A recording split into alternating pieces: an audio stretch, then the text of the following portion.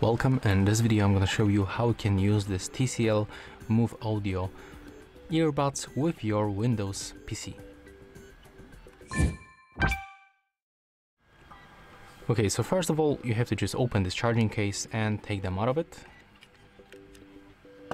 Just remember to charge them before the pairing, and when you take a look on this both indicators, in my case they are turned off. So we have to wait for a few seconds until one of them starts blinking blue. It will take around 5 or 10 seconds. So just be patient, and as you can see the right one is blinking right now. As you can see, that's blue light. If this pairing mode it's not enabled as default, you just have to click 3 times together on the touch control panel, like 1, 2, and this third tab you have to hold for at least 2 seconds. And after that this pairing mode will be also enabled.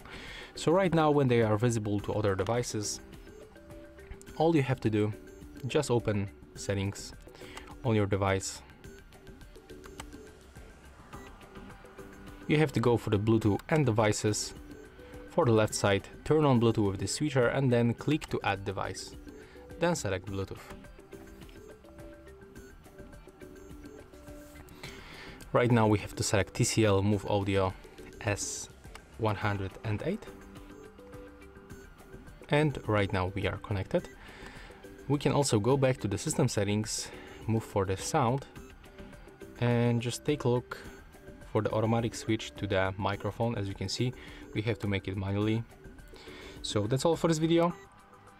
If you find it helpful, remember to leave a like, comment, and of course subscribe to our channel.